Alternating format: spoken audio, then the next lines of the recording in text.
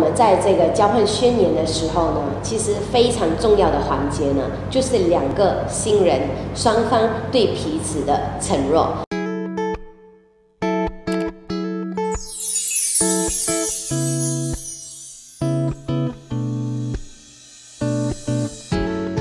Hello， 大家好，我是 Ellie， 你们的婚礼策划师。那今天呢，我们会聊到什么是 ROM Ceremony。那 ROM Ceremony 在我们的这个政府注册的地方的 ROM Ceremony 和我们常说 Before Wedding 之前呢，我们要做一个 ROM Ceremony 又有什么不一样呢？今天就为大家解答。那一般呢，我们要结婚之前呢，我们一定要去政府的地方呢，先做这个婚礼的注册的，对不对？那通常一般呢，每一个国家呢的注册呢的方式呢都不一样。但是呢，一般比如说我们在马来西亚，我们通常呢都是要去这一个 JPN 呢去申请我们的这一个 ROM Ceremony 的注册仪式。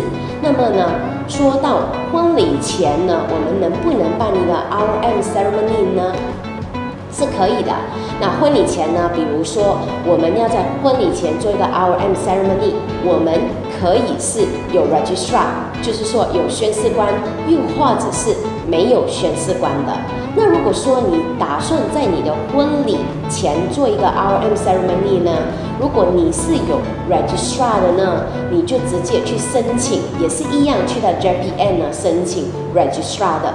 那么如果说你的婚礼呢没有打算要请任何的 registrant， 就是纯粹有来的人呢去见证你们双方呢交换宣言的话呢，那这个步骤呢，你就可以 before 你的 wedding 呢，先去做一个注册仪式，然后呢，在婚礼前呢，我们来安排一个 ROM Ceremony， 就是我们所谓的可能我们在 garden wedding， 又或者是在 hotel wedding 之前呢，有一个 garden 或者是有一个 glass house 呢，能够让我们在那个环境中呢，让两个新人呢做这一个交换宣言的。那一般呢，我们在这个交换宣言的时候呢，其实非常重要的环节呢，就是两个新人双方对彼此的承诺。那么，而且呢，在这个时候呢，我们也可以拿到很多很漂亮、很好看的 video。那这个就是我们常在 social media 看到很多新人呢，都做这一个vows exchange vows 的这个环节。那么，如果说你的 ROM Ceremony 呢是有 registrant 的呢，非常要注意的就是，当你申请 registrant 的时候呢，他一定会问你的这一个 ROM Ceremony 呢是几点开始？那记得有 registrant 的话呢，一定要准时开始哦，又或者是大概是15到最迟30分钟，你就一定要开始了，不能够拖延的。那么这一个呢，就是有 registrant 跟没有 registrant 的分别。那么什么人都可以做 ROM Ceremony， 因为对我们而言呢 ，ROM Ceremony 就是我们双方彼此的承诺。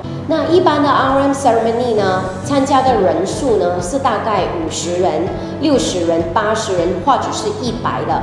其实通常呢都是婚礼的一半的人数。如果说你是在酒店的话，那么通常就不会啦。酒店的话，如果说你摆上呢大概有300或500或1000人的话呢，来参加 ROM Ceremony 呢是大概50-60人，或者是80到100左右吧。那通常新人呢都会邀请呢自己最亲的人亲人啊、朋友啊、亲戚啊等等的。那如果说 ROM Ceremony 整个流程又是怎么样的呢？那通常呢，我们就是新人们呢，就是我们会先有一个进场仪式。那进场仪式呢，有几个方式的，看新人们呢想要自己的 groomsman 还有 bridesmaid 呢是怎么样进场的。那比如说第一个方法呢，我们可以先邀请我们的一个一个的 groomsman。进场过后呢，我们就到我们的 best man， 然后就到我们 welcome 我们的 groom， 然后呢，我们就到 bridesmaid 一个一个的进，过后到我们的 maid of honor， 然后呢就到我们的花童 page boy flower girl 等等的，然后我们就到新娘呢就跟爸爸一起呢进场的。那这一个呢也是一个方式。那第二个方式呢就是有些新人呢，想要他的 groomsmen 呢和 bridesmaid 呢，就是 couple 的进场，就是一对对的进场，可以吗？是可以的。那么呢，我们就首先呢，先邀请呢，我们一个一个的这个一对的 couple 呢，就是 groomsmen 跟 bridesmaid 呢一对的进场，到我们的 best man 和 maid of honor， 然后呢，我们就 welcome 我们的 groom。welcome 了我们 groom 过后呢，我们就 welcome 我们的这一个 page boy flower girl 过后呢，就到我们的新娘子呢跟爸爸的。那有一些人就说呢，其实在外国呢，他们的形式呢绝对不是这样的。对，最后一个方法呢，就是通常一般呢都是 groomsman、best man， 还有呢就是那个 groom 呢已经是在 arch 的前面，在等待他的新娘子。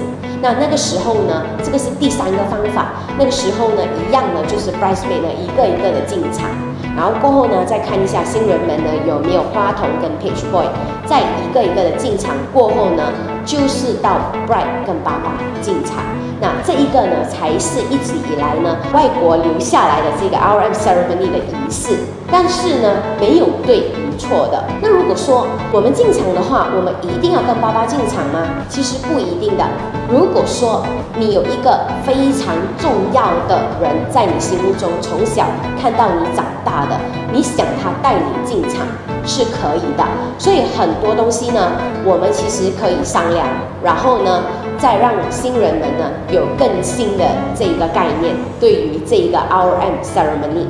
那么又有一些新人呢会问我说：“Ellie，我们不是 Christian， 我们能够做 ROM Ceremony 吗？”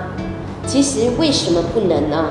因为我刚才已经说了，这个 ROM Ceremony 呢，就是双方对彼此的承诺，所以不管你是 Christian 或者是你不是，因为形式是有一点不一样的。如果是 Christian 的话，它会有 solemnization 等等的环节。那么这一个呢，我们会依照他们的教会呢给出来的这一个 rules and regulation 呢去进行这个 ROM Ceremony 的。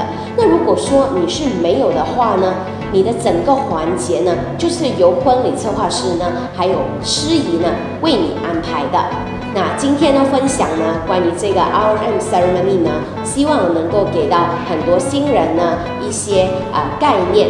如果你觉得有帮助到大家的话，请帮我 share and like， 谢谢大家，拜拜。